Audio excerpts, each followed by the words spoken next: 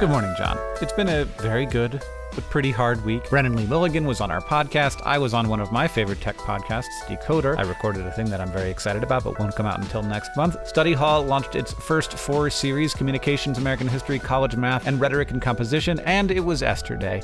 But also I had some trouble sleeping because I was stressed out about some stuff.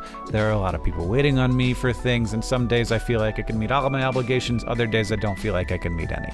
So today, to simplify my life and for the vibes, I just wanted to share this video of some people from Complexly and DFTBA and other friends helping make the Project for Awesome Hanklerfish art, which you can only get during the Project for Awesome.